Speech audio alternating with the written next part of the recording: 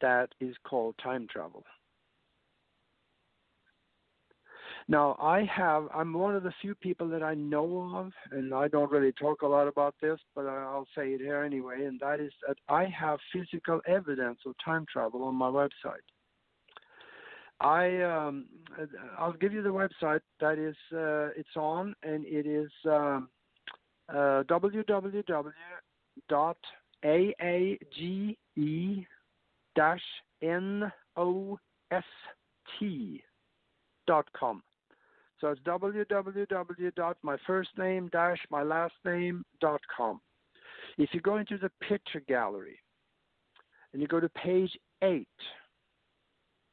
and you scroll down a little ways, I don't know, probably 7 or 8 rows down, there's 2 pictures next to each other, and they're greenish in color. It is pictures of a street. One picture has leaves on the trees, and there is rain on the ground. You can see the light glistening off the road. And the other picture has no leaves on the trees, and the road is clean. No rain. But the picture is taken at the same time. That is what's called time slippage. I was sitting at the computer and I was watching a newspaper over in Europe because they had some cameras around town, and I was watching this camera, observing this street, and I did a mind experiment, and I brought myself to actually the first picture I took was just that, it's a picture of the street. And a little while later, quite a while later actually, I went back and I tried to bring myself back to the same time as I took the first picture because I wanted to see if I could do this. And I found myself at that time and I took the picture. I did miss it by 1 minute. So there's 1 minute apart in these 2 pictures. But I don't think 1 minute should be enough to get rid of all the leaves on the trees and, dry up the road. I don't think so. So there's something that happened here. And that is the photographic evidence of time travel that I can actually explain. And if you read the text below the pictures, you'll see how I did it, some. And also in the back of the book, I explain how people can do this kind of time travel. There is a way to do it. I have an electronic instrument that I have done, it's got some really strange experiences with. And that's what BBC Television wanted me to demonstrate for them, and I did on that video, Time Trip. And but the thing is, I learned a lot about time after that video because I didn't have a full understanding of timelines back then. Now I do understand a lot more about it, and that is that what is happening in the timeline you and I are right now may not happen in another timeline next to us. Even though we look the same, we're going through the same thing or doing somewhat the same, but there are differences. And that is what happened in those 2 pictures. I was in a different timeline, but at the same time. But there were different conditions in the picture. One of them had leaves on the trees and rain on the road, and the other one didn't. So this could be something interesting for you to look at.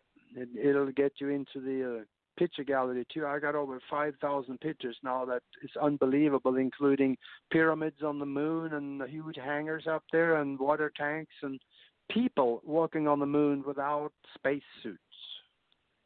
NASA prints. So have a look at that. This is stuff that I wrote to NASA and I got a lot of these prints that they really didn't want you to have, but they slipped through the cracks. And another one I got up there, a picture of, in fact, on the first page is 2-mile-long cigar-shaped ship floating across the surface of the moon, throwing a shadow on the ground, and it is clear as a bell. There's no question what it is. That's a NASA print, and I got the print from NASA myself, so I know it's a good print.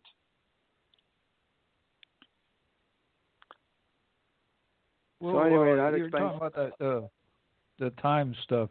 So what do you think of the Mandela effect, what people are saying about the Mandela effect? Oh, I think it could perfectly well be probably several explanations. So one of them may be just a common amnesia, or it could be time slippage. It could be that you slip into a different timeline and you operate and you are there for a while where things are different. Where maybe Mandela didn't exist, or maybe he did die, like what the term comes from. In fact, Diana over in Germany, she had an incredible experience that way too. She takes the bus to work every day, and there was one day she was standing at the bus station, and the bus never showed up. And he showed up 30 minutes later, and she says, "What happened to the bus that I normally take?" And he looked at her like she was crazy. "There is no bus at that time," he told her, and showed her in the brochure. There was no bus going at that time that she normally takes the bus. And the next day, she walked down there to the regular time then, and then the bus came at that regular time again. So she had a time slippage. Has any of you ever come back from the grocery store with a handful of stuff, and you put your car keys on the island in the kitchen, and you walk and put things away, and you walk back to get your keys, and they're gone? And then a few hours later, you find them. Yeah, doggone it, they were on the island after all. Things like that happen. I've experienced things I thought was the Mandela effect, Time slippage. It happens. Or some people believe that there's two different timelines merged together is what caused it. Yeah. And it had to do with CERN. Absolutely, and these things happen. But our analytical mind goes to work on it and said they just I just didn't see it. They explain it away. Yeah, well, see, that's the same thing with Michio Kaku.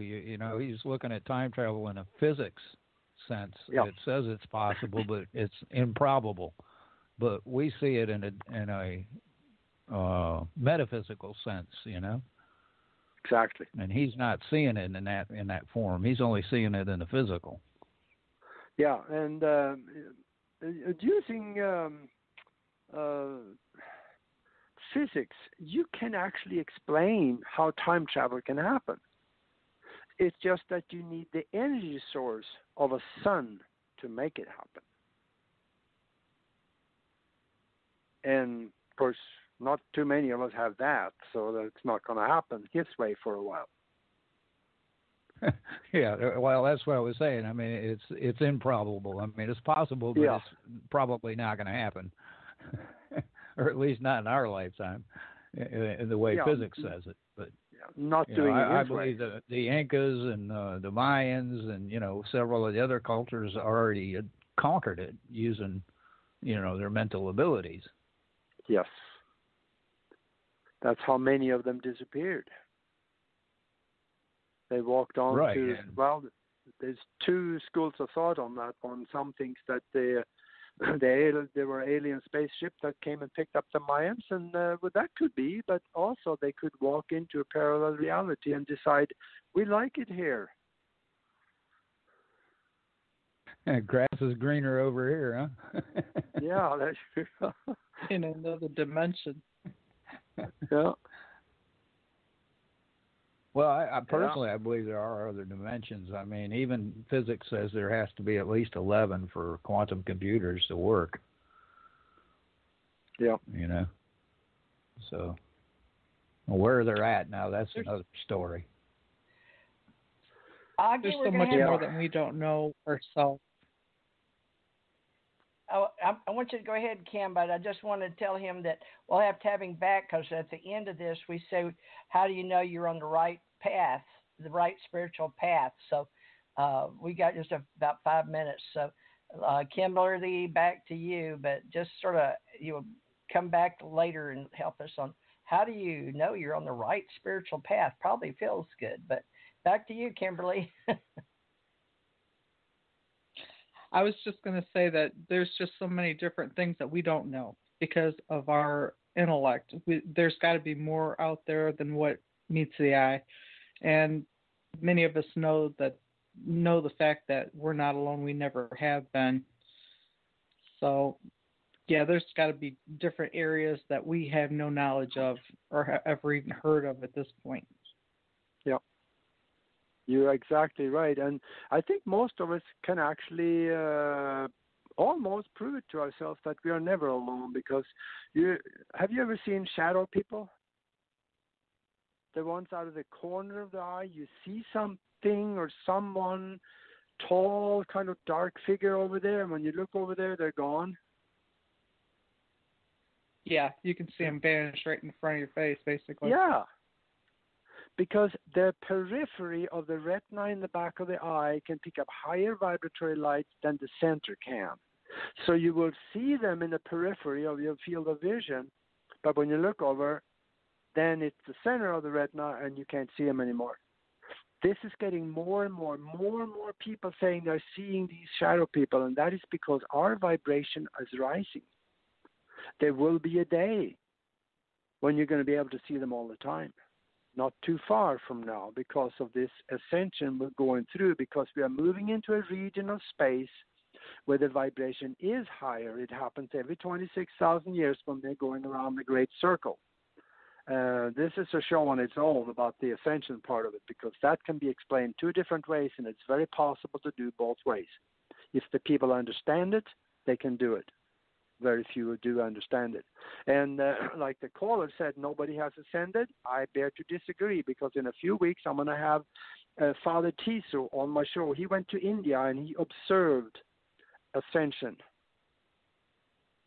So yes, there are people that have done this. And in India, it's a commonly accepted fact that people can ascend. Once you get out of New Delhi, of course, many cultures, you know where they you got to get out in the country, up into many the mountains. cultures are at higher vibrational level. Yeah. So, and he's right. Joshua Bethel Ahmed probably also did that. Well, we only got a couple more minutes left. You want to tell everybody how they can find you and where your radio show is on? I would say go to Amazon and have a look at all the subjects that is in the books: spiritual science, higher conscious thinking, and how to access the universal consciousness.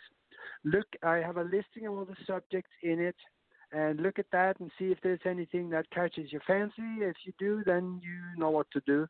Otherwise, go to one on my website is www.universal-consciousness-show.com, and one of my radio shows are on there, and the other one is www.broadcastteamalpha.com. That is another radio show Nori and I and Tom are doing. And that's where you friend me on Facebook. I pretty much accept everybody except the Russian girls that all wants to get married. I don't know. I get some of them. You got to be careful on Facebook who you accept. Yeah. Or ain't that the truth? Well, thank you, everybody. I really appreciate your time, Aage and Tommy and Kimberly and Ahmed, for helping us with our ACO Club. And I'm going to ask everybody to prove that I didn't use the word shadow people first in paranormal. So that'll be your homework for next week. Because I started using that, and I can't prove I'd started it or not. So somebody prove me wrong. That's for all you paranormal people out there. And I think Wikipedia have found it. But I'm so old, I started with the internet, and I was using that in my spiritual